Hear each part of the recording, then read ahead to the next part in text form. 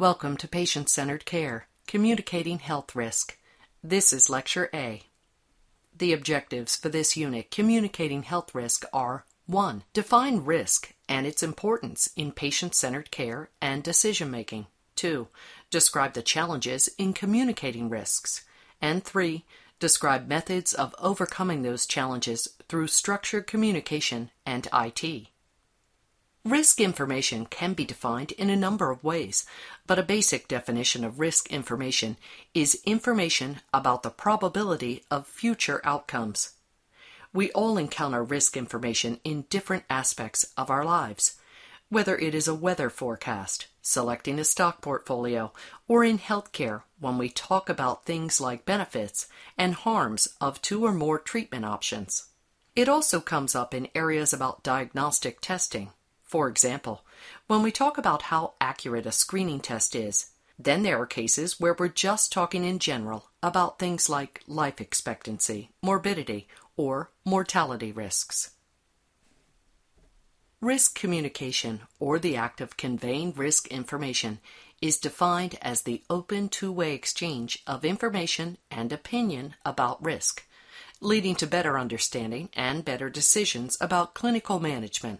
This definition moves away from notions that information is communicated only from clinician to patient, and that acceptability, or not, of the risk is communicated back.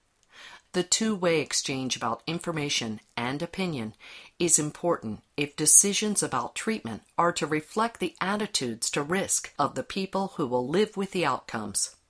An important goal of communicating risk information is to facilitate informed shared decision-making. Briefly, informed decision-making is the process in which an individual understands what a treatment option involves, including its benefits, risks, limitations, alternatives, and uncertainties. Then he or she uses that information to consider their own preferences in decisions and participates in a decision at a level that he or she desires, and finally makes a decision that's consistent with their preferences. Shared decision-making is a process in which providers and patients share in that process. Risk communication is a key step in informed shared decision-making because risk information constitutes the evidence-based input both patients and providers have to take into account so that they can understand and make a decision about what is the best course of action. The problem with effective risk communication is that it is difficult.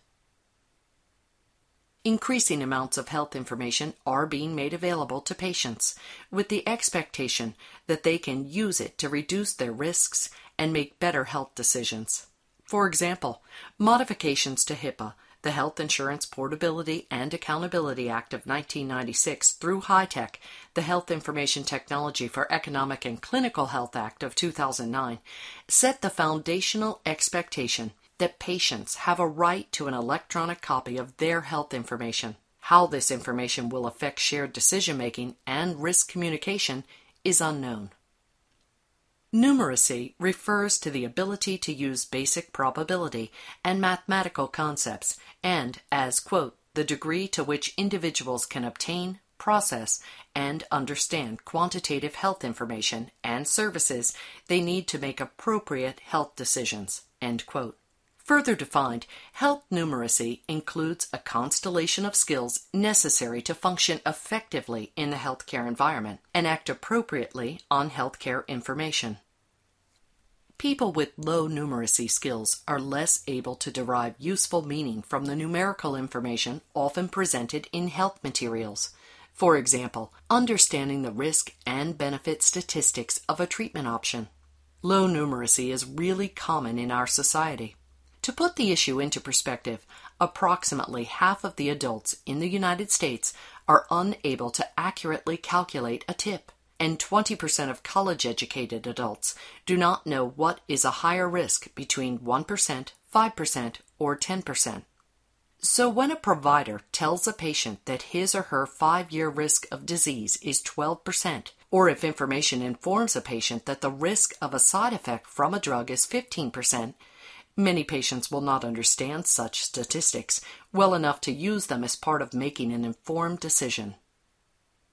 Risks and benefits of options can be described qualitatively with words such as low chance, or very common, or quantitatively using numbers. With a qualitative description, a patient might be told there is a low chance of a side effect from a surgical procedure.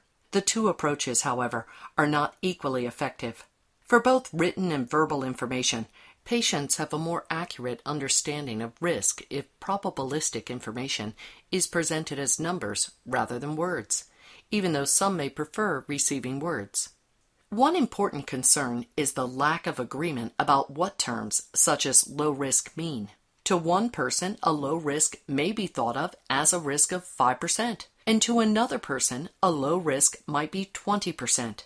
To make quantitative information easier to understand, it is critical that the information be presented in an understandable way.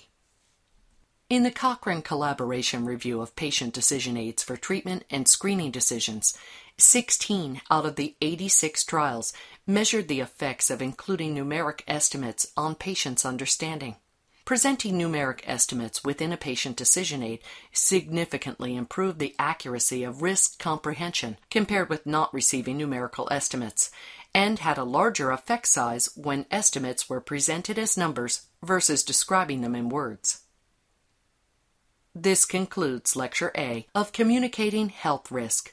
To summarize, risk information is defined as information about the probability of future outcomes. An important goal of effective risk communication is to facilitate informed shared decision-making. Although numeric information is preferred, low numeracy, which is really common in our society, presents challenges to communicating health risk.